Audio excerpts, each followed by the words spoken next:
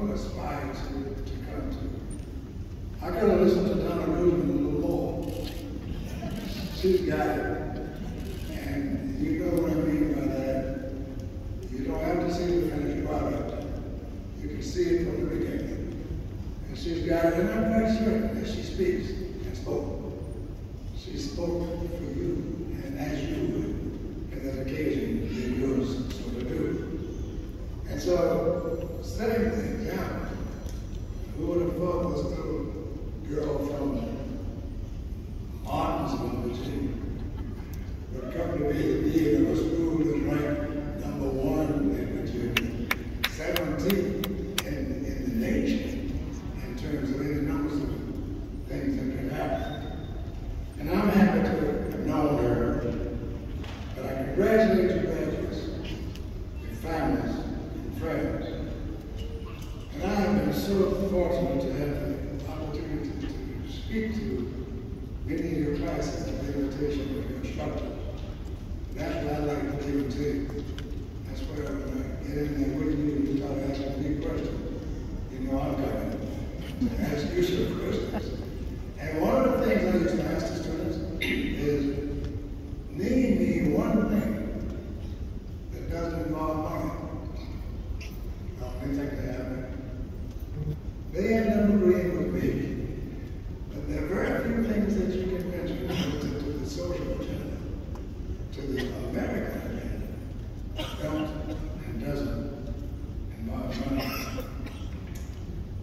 When I finished law school at Howard University, our president of the commencement speaker said, I want you to remember this.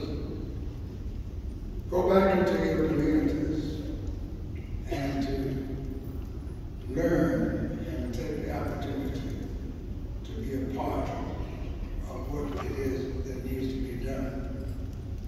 And so that learning experience is what it took me to do. When I ran for this state senate, I had never been to a senate meeting.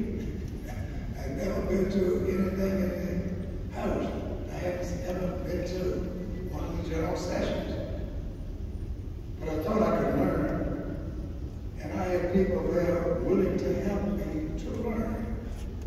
And so I want to say to you that you graduates, dean, and faculty, and that faculty that you have here, and these systems, they're #1. They take the time, they care about you. They're not interested in the best school they can go to make more money. They're concerned about the best they can make and get out of you. And so you graduates, the dean and the faculty, you may be able to proudly proclaim that we, our school, we are VCU. We speak for VCU. We represent what VCU is and all that it was intended to be at its very inception. And even the governor, our current governor, wants to know just what it is that we're teaching him. He wants to look at our syllabi. And he requested that of another school, George Washington, to look at their syllabi. Okay, then after you look at the syllabi, what are you going to do? I'm going to discontinue certain courses. Wait a minute, faculties, man. People have worked to bring these things together. And you come and dismiss it like that, based on what? But I can tell you, it's not going to be done and take it so easy by the people. I've never been known any such request like that. And why would this university be selected? Why would this school be selected? Maybe you can answer me. Because I'm going to ask you, tell me why this school, when you see anyone, ask them, why was your school selected? What is being taught that's so wrong? What is taught that is right is what's more important. But I can tell you something that I think the government could help us know something about it. And I think I know his job requires government should tell us and tell the people what happened to the $100 million that's been wasted by President Rao and his advisors. Can you tell us?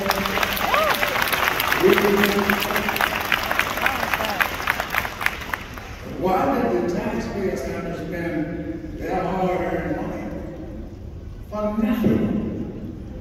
100 million. I can't write it down. $100 million. Maybe there's someone in this audience today, particularly amongst the parents of the graduates, can tell us where the money went and who got it. Why did the taxpayers have to spend their hard-earned money? So we're confronted today with problems thought to have been resolved. We used to believe certain things we've already taken care of. We will not tolerate discrimination based on race, religion, or creed, or any kind. We will not tolerate discrimination, period.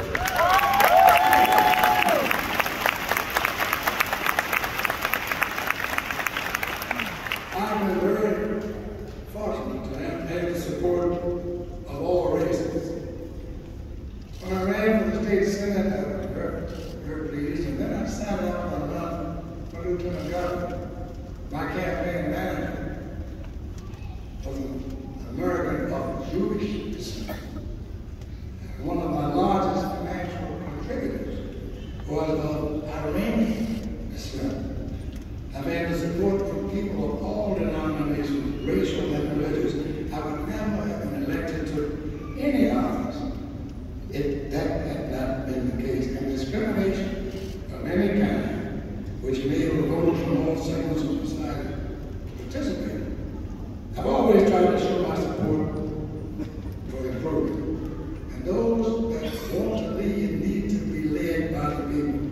They must be required to perform according to the just consent of the people. Students have rights, and the proper exercising of those rights should not be met with pepper spraying and police.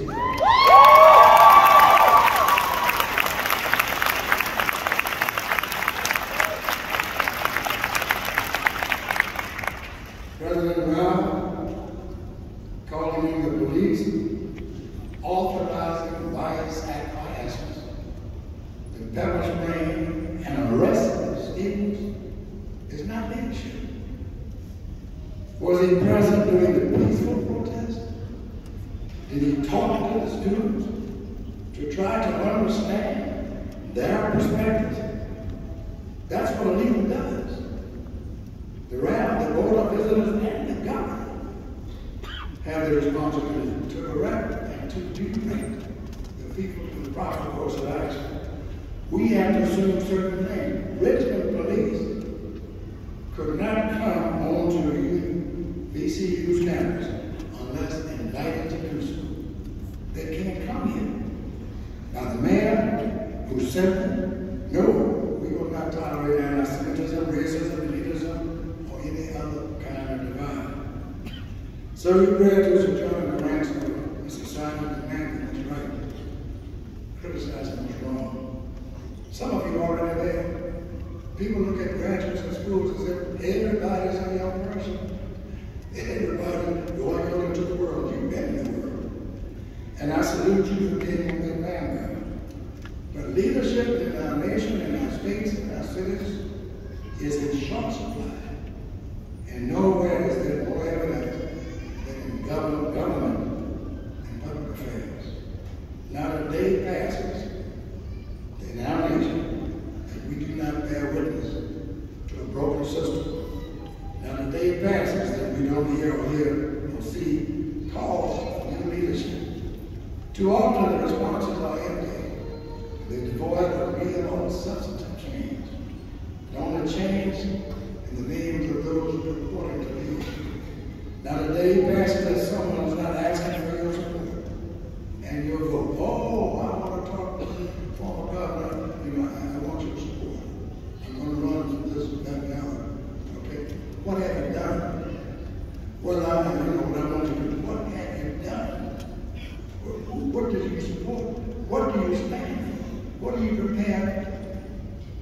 sacrifice, and educated society is one in which the acceptance is always uppermost.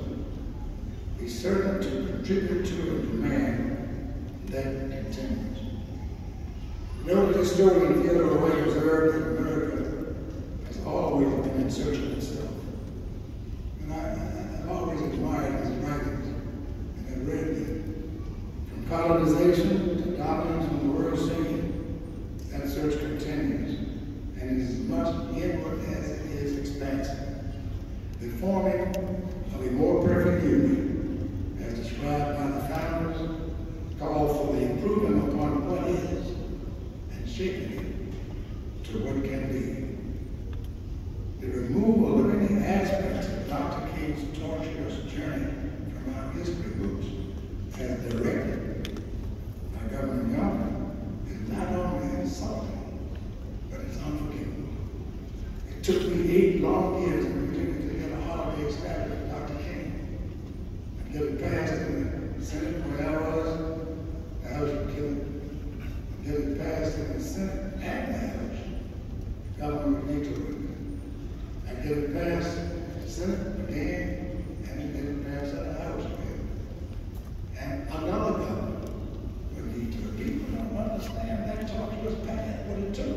And yet, in the end, there were people who voted against it, came to me to say, can I be a patron on the bill? They were made to see, made to understand that no one was asking for anyone to give up anything, but get out of the way of those who are aspiring to rise to that high possibility of the individual. Fortunately, the people are in a position to demand, not merely request, and this milk toast of leadership we see sometimes cannot be accepted. It might not come soon enough for some, myself included, but as surely as the seasons trade each other, it'll come. Your contributions as graduates are needed now more than ever. You not only represent your generations, but those of your parents, your grandparents, and countless others who have lived unfulfilled dreams. Free speech is the backbone of a free society, and you are fortunate, as I have been, to continue to demand for what is right and to criticize what is wrong. We celebrate Mother's Day tomorrow. None of us would be here, obviously, without our mother. But I certainly wouldn't be here in this capacity with you today if it were not for my mother. When I didn't want to go, she said, you got to